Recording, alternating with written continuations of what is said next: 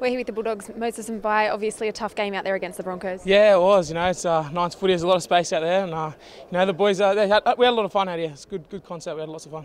Is that what you came into this tournament thinking, just to get out there and have a good time? Oh yeah, it's sort of part of our pre-season now. But yeah, we're here to compete as well. But yeah, a bit of fun as well. Get some Ks in the legs and some contact. Just enjoy that.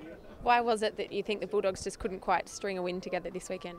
Completions, yeah. We just handed over too much ball. It's like an NRL game, 13 on 13. It's just not going to cut it if you're giving them all the ball. We need the ball to win, but something to go back and work on, that's for sure. Looking at who's in the quarterfinals now, who do you think is going to make it right to the end? I think South's looking pretty good. They're undefeated so far, and I think they'll go a long way in this comp.